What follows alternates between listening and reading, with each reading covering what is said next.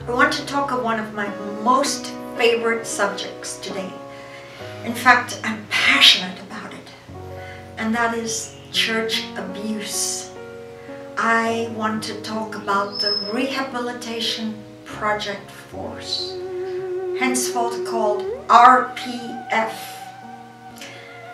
This is a very, very sadistic mind control entity within the Sea organization for punishment.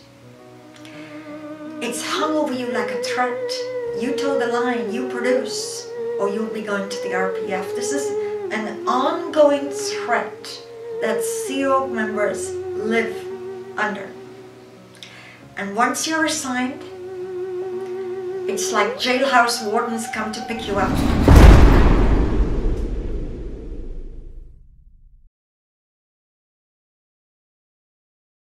Scott was going to go on to the RPF.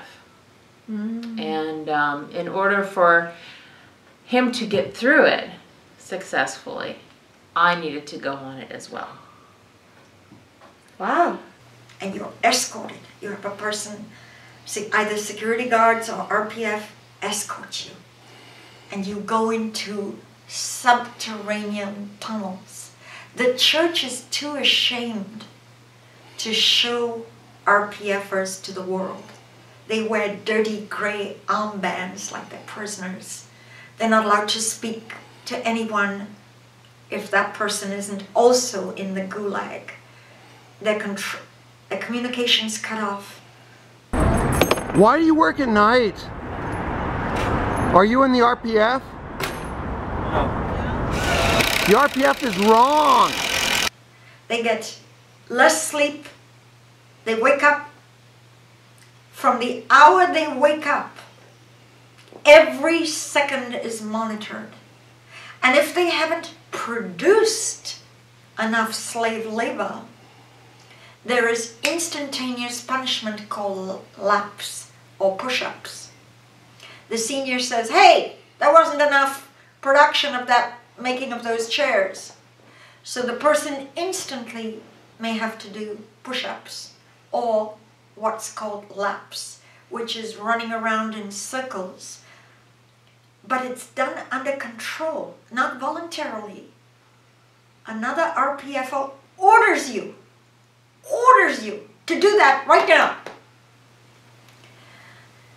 It is medieval punishment.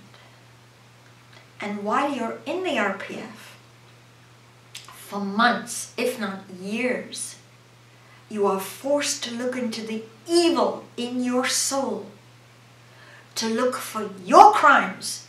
When you're on the RPF, the first thing you do, or almost the first, is the truth rundown.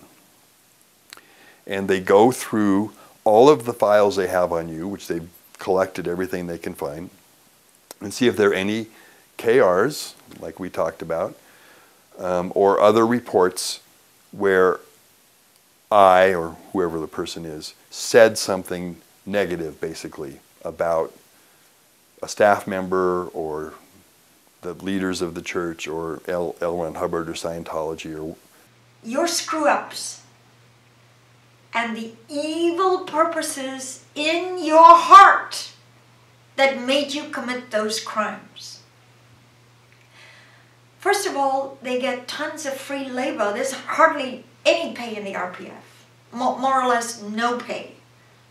The issue says they may get quarter. People are lucky if they get $4 a week for 80 hours of slave labor.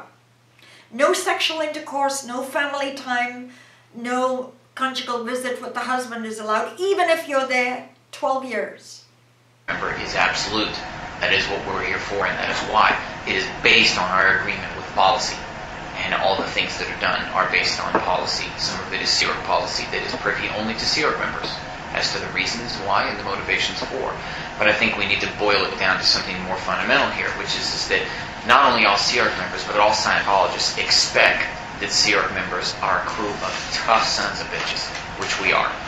We'll go further, farther, longer, harder than anybody else. That's why we're in the Sea Org. And people who can't cut it, they get out.